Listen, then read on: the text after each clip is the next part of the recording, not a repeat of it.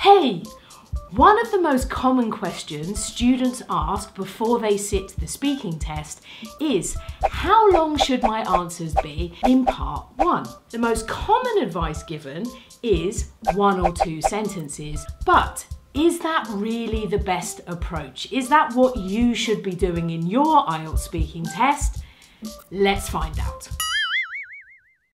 So, to answer today's question about how long your answers should be in the first part of the speaking test, why don't we be a little bit scientific and work out exactly how much time you have on average for each question. So to be scientific, I need some glasses, and now let's begin. So, part 1 will last for 5 minutes, and in that time you will have to answer a maximum of 11 questions. There'll be 3 questions about where you work or your home, and then you'll be given 2 random frames selected by the examiner on 2 more topics, and there will be a maximum of 4 questions for each topic. So if you think about it, that's a total of 11 questions. Now, in your exam, you may not actually be asked all 11 questions. You'll definitely be asked the 3 questions about your work or where you live, and probably you'll get through at least the first 4 questions or the first frame, but you might not get through all the questions. That's totally normal. It's not a problem if that happens, but let's imagine you actually do answer all 11 questions. We've got 5 minutes, so if we divide 5 minutes by 11 questions, that will give you, wait a minute, let me work it out, roughly 27 seconds per question. Right? Well, wrong, because you see, part 1 doesn't actually start when the examiner asks you the first question about your work or where you live. It actually starts when the examiner says good morning or good afternoon and introduces themselves to you. Then they're going to ask you for your full name. They may ask what name you would like to be known as, and then they're going to check your passport. They're going to check your identity. And if you've got a very nice, funny old photograph, it may take them a few seconds to do this. So I would say, on average, it's going to take the examiner about 15 seconds just to check your identity. So we don't really have 5 minutes for task 1. We actually have about 4 minutes 45. Plus, it takes the examiner time to actually read the 11 questions. Now, I'm not going to waste your time doing this, but before I started recording, I read 11 questions as I would as an examiner, and it actually took me 60 seconds to read all of the words for 11 questions. So if we remove the 15 seconds for the identity check and the minute, which is the time it takes the examiner to read the questions, we are actually left with about 3 minutes 45 student speaking time. So if we divide 3 minutes 45 by 11 questions, now we are down to about 21 seconds per question. So if we're being very scientific and very logical and we want to speak for the full 5 minutes, our answers should roughly be around 21 seconds per answer. So why don't we give this a try? I'm not going to do all 11 questions, that would be too much. Why don't we just take 1 frame of 4 questions, and I will answer those questions using 1 or 2 sentences, or in other words, using the advice that most IELTS teachers give for speaking part 1. Are you ready? Let's have a look. Let's talk about travelling by car. Do you often travel by car? Oh, not very often. That's really because I don't own my own car, so I probably only take a taxi about once or twice a month. Do you prefer sitting in the front seat or the back seat of a car? Definitely in the front seat. I get really bad travel sick, so I try not to ever sit in the back seat if I can help it. What is the longest journey you have made by car? I once drove the whole of the east coast of Australia. I can't remember exactly how far it was, but I think it was something like 2,000 kilometres. What do you do if you are stuck in a traffic jam? I guess that depends. If I'm driving, I probably will use that time to change the music. But if I'm a passenger, I'll probably just check my mobile phone, have a look at my social media accounts. All right, so those were 4 questions. If you remember, we have roughly 20 seconds for each question. So I had about 80 seconds available to give answers. How much time did I actually spend to give my answers using 1 or 2 sentences? 30 seconds. That is not a lot of speaking. If you think about it, it's less than half the available time that I had. Now, some of you may be thinking, well, in the real exam, the examiner would be able to ask you the follow-up question, why? But if you noticed, for most of those questions, I actually gave the reason why inside my 2 sentences. So actually, the examiner would not be able to ask me that follow-up question without sounding a bit crazy. Do we now think it's a good idea to answer every question in 1 or 2 sentences? I think the answer is obviously no. It is not a good idea. First of all, if you're only using 1 or 2 sentences, you're not showing the examiner the extent of your fluency. I have tested a lot of very, very high level students recently. Students who are not just aiming for a 7, but for an 8 or even an 8.5 or 9. For those students, you want to start the test right from the beginning by showing the examiner just how fluent you are. Remember, for a high score for fluency and coherence, you have to show a willingness to speak at length. And that's not just for parts 2 and 3, that should also be for parts 1 as well. I'm not saying that for each question in part 1, you speak on and on and on and wait for the examiner to interrupt you. That's an equally bad problem.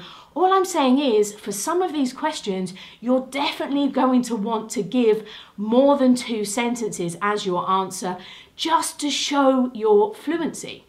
Plus, with such short answers, your scores for grammatical range and accuracy and lexical resource are also going to suffer. If you go back, you will see my sentence structures that I used there with the 2 sentences were very basic, just compound sentences or a simple first conditional. Again, if you need a 6, that's fantastic. But if you're aiming for a higher score, you're going to have to show the examiner more. You don't have a huge amount of time. You've only got 14 minutes. Make the most of part 1. Because again, the more complex your answers are, the more vocabulary you're going to show the examiner and the more sentence structures. And that's what we need. So, what's the solution then? If 2 sentences is not really enough, how many sentences should we use for part 1? Should we use 3? Should we use 4? Should we use 5? Well, my advice is very simple, but for some of you it could be quite radical.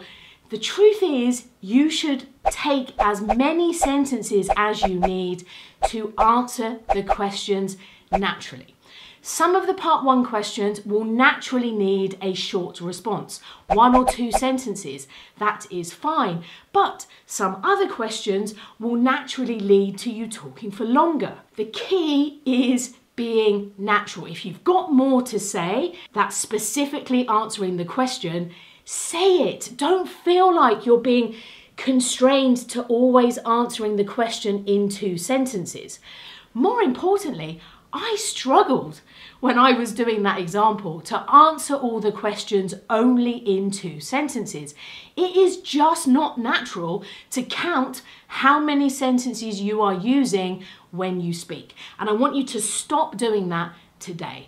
All you should be focusing on in part 1 is listening to the question, checking you understand exactly what you've been asked, the tense you're going to need for your answer, and then delivering an answer which is complete. If you need 2 sentences to do that, fine. If you need 6, 7, 8 sentences, Fantastic! There is no limit. Nobody is counting the sentences. And trust me, if you answer naturally, you are definitely going to give yourself the best opportunity to get a high score. So why don't I do part one again, but this time I will just answer the questions naturally. Let's talk about travelling by car. Do you often travel by car? Oh, not very often, to be honest. I recently moved to quite a small city, and actually you can walk everywhere within 15 or 20 minutes, so there's no need for me to have a car. The only time I get in one is maybe once or twice a month when I get a taxi back from the train station. Do you prefer sitting in the front seat or the back seat of a car? Oh, 100% in the front seat. I suffer really badly from car sickness.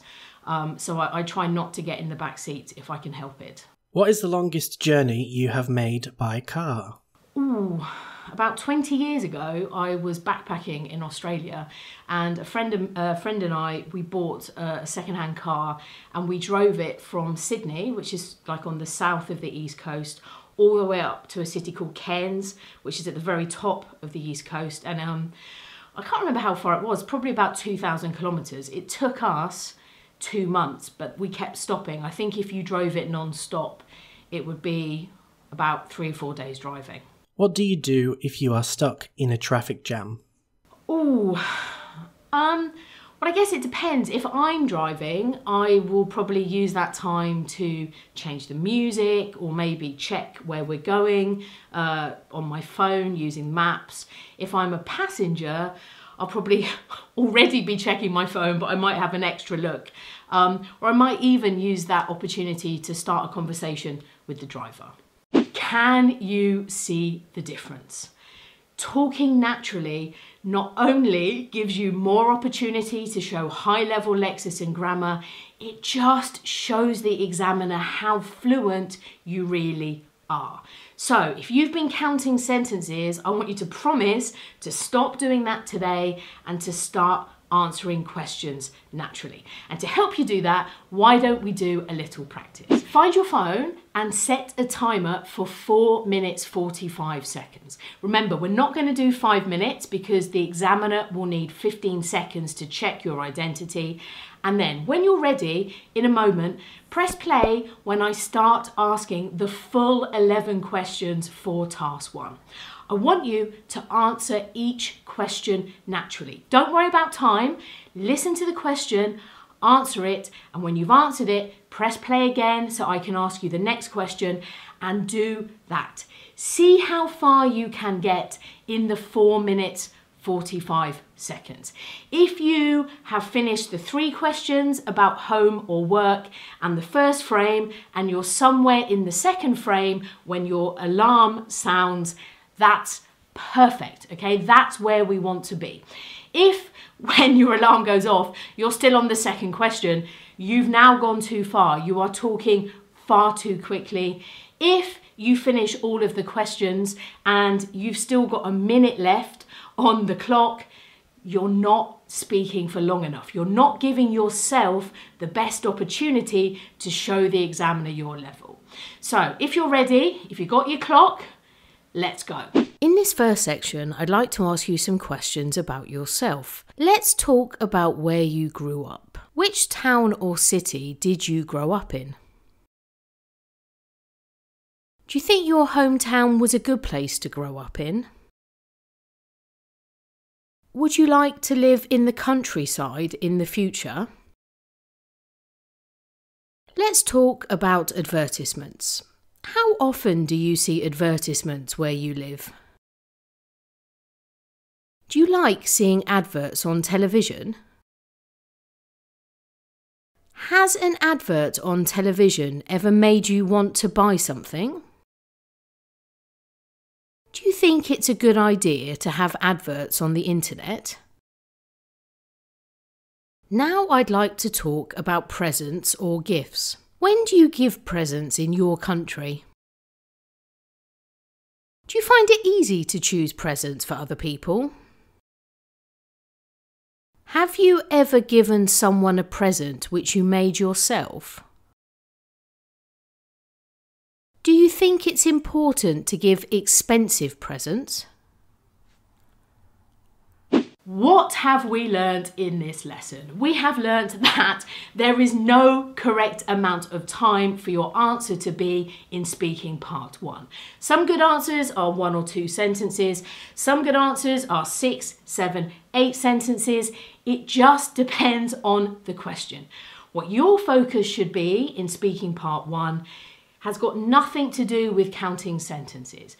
Your focus should be understanding the question, responding naturally, and showing the examiner your best range of language. You want to make sure that your answer's in the right tense. You want to try and use some topic-specific vocabulary.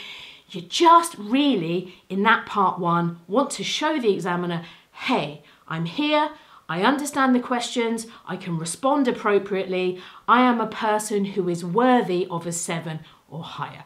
You're not going to get that 7 in part 1, you're going to get that throughout the test. However, you're going to give yourself the absolute best chance if you're naturally responding to those first 11 questions, rather than giving kind of strange, robotic 2-sentence answers.